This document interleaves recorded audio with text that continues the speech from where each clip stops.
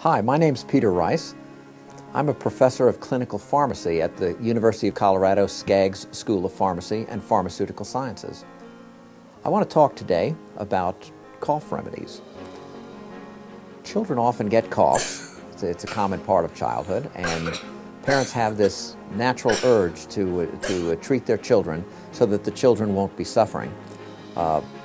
For several years now, in both the United States and in Canada, it's been recommended that cough products not be given to children. This may seem surprising to parents and may seem a little bit cruel, but when studies have been done, what we found was that children did not receive any benefit from cough and cold preparations, but generally carried a risk of some sort of adverse effect from taking those. The age at which cough medicines have been shown not to be effective is up to at least the age of 6. So it's recommended that children below 6 not be taking cough and cold preparations. There are some complementary and alternative medicines that have been suggested for cough. One of these is honey. Honey is a safe medication to be taken by older children and has been shown to be somewhat helpful in cough. Doesn't really help the underlying problem any, but some people find relief from that. Honey is not recommended for younger children, less than a year young, because there are bacteria in the honey that might harm the child. There are some things that parents can do for their children who have cough that are very safe and often are effective. One of these is using a vaporizer or humidifier. Vaporizer adds moisture to the air through a heated mechanism. Humidifiers add humidity to the air through a cool mist.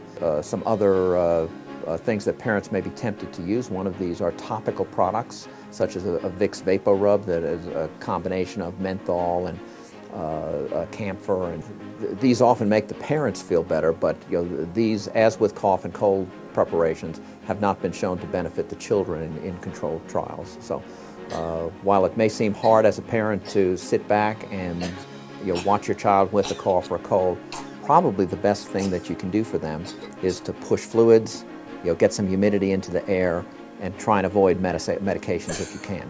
When parents are considering whether to keep their child in bed or not, a lot of the things that we do for cough and cold are symptomatic relief. They're meant to make the patient feel better. So if your child wants to stay in bed, that's a great thing to do. But if your child wants to get up and play, there should not be anything wrong with that. It shouldn't affect how quickly they get over their cough or their cold. Often children just wish to stay in bed and have some nice chicken soup, and that's an age-old remedy that seems to work very well.